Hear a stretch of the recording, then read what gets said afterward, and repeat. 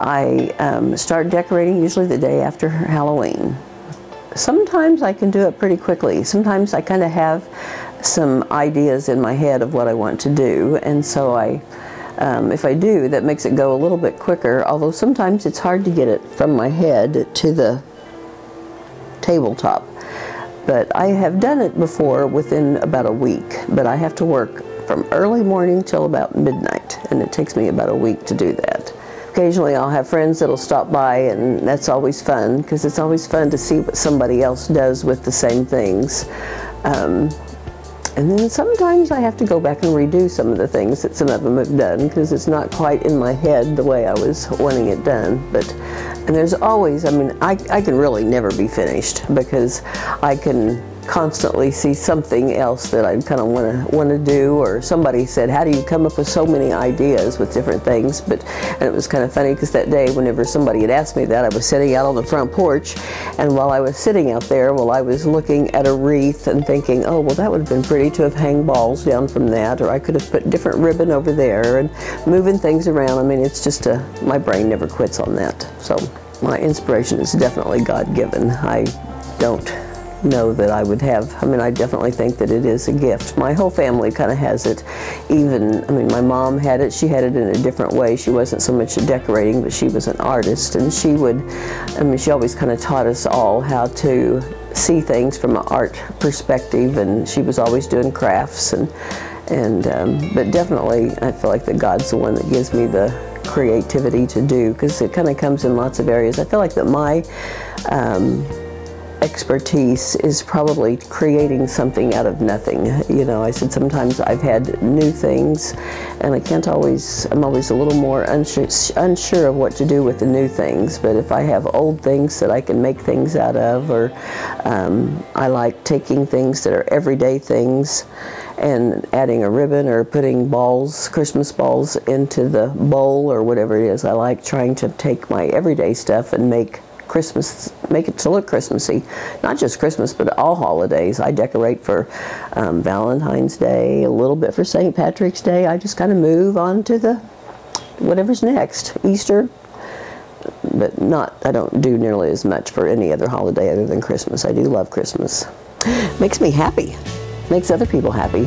I said people love to come by my house, and I love to share it. When you do this much work, it's just fun to share it with other people, and makes other people smile. A lot of moms will bring their kids by, and it's become a tradition to where there's lots of different families that come by and show me I get to show them their decoration. And a lot of times if I know they're coming, we'll whip up some hot chocolate, and I typically have some kind of treats to eat. So it's just, we want to make an event of it, and it's just fun. I enjoy doing it, even though it's a lot of work. Well, I did not say that I don't look at things. I do look at Pinterest, I mean, but I don't try to copy everything that I see. Like, even when I look at Pinterest, like, I may see just one little thing in that clip, you know, that might inspire me to do something. Like, I love thermoses, those plaid thermoses, and I can just see little things in different pictures with plaid thermoses, and that will inspire me to do a display of something, you know, or just get different ideas to use different materials with it. But you don't have to have a lot of Christmas decorations. I mean, if you could just buy some nice ribbon, and if you've got a few Christmas balls or just a few Christmas ornaments of some sort, you can take just an everyday bowl or a mug or lamps. You can take your lamps and just tie a ribbon around the top of the lamp that's a Christmas ribbon, maybe hang some balls from the Christmas ribbon. And, you know, like yard sales, whenever the Christmases, people are getting rid of a lot of stuff, you know, the Christmas balls are a really fun thing that you can do a lot of different stuff. On the beginning, one thing that, and it's the job I probably hate the most, is fluffing. I do not like to fluff. Your Christmas trees and your garland, they're usually all smashed, and so whenever I first open the box, this is where I like to use Jerry or anybody else that just wants to sit and watch. Well, they can sit and they can fluff, and that's where you take the garland and stretch them out, and you have to make it look like a Christmas tree, not like it's been smashed up in the box or in the package that it came in, but to fluff it up and make it really full and nice. And that's a beginning thing to really making all of your garlands look really good, is to fluff things up, and it's worth it to take that time to do things. Yeah, I would think that just to take your everyday things, if you don't have a lot of Christmas, and make them look Christmassy by adding a little bit of something Christmassy to them. Well, like over here, I have a bowl, and in that bowl are some colorful old, they're old, but just Christmas balls.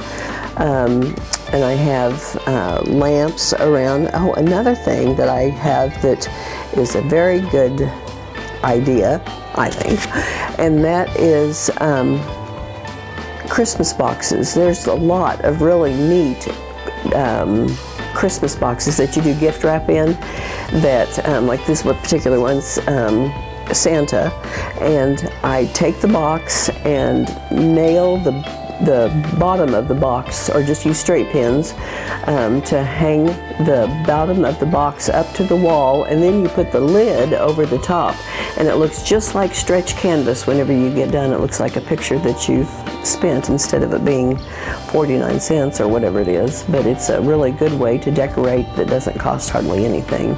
So old toys that you might have that you might want to put out, you could fill the back of it with Christmas light bulbs. I don't hardly throw any of my Christmas the big bulbs away, the light bulbs. I keep them and I put them in jars, or put them in the back of a truck, or there's lots of different things that I do. I'm not very good at throwing anything away, because I typically use it in some form or fashion.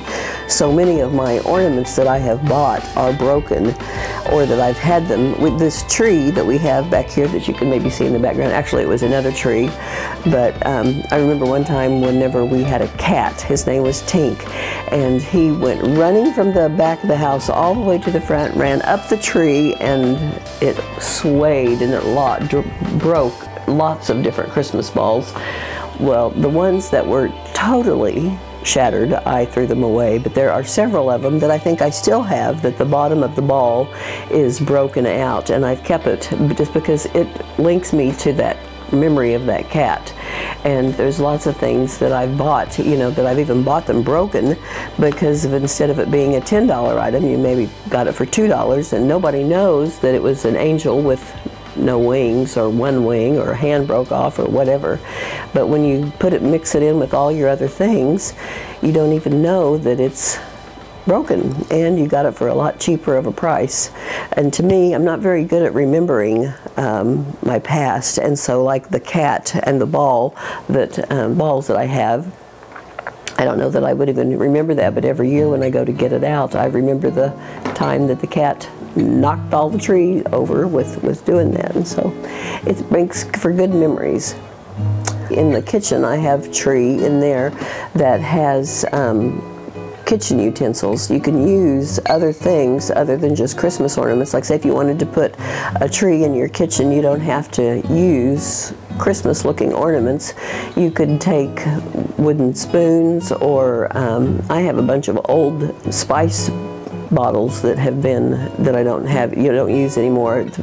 Several of them that I have are the old spice tins that I've jammed the part of the tree into the hole to help to hold it on.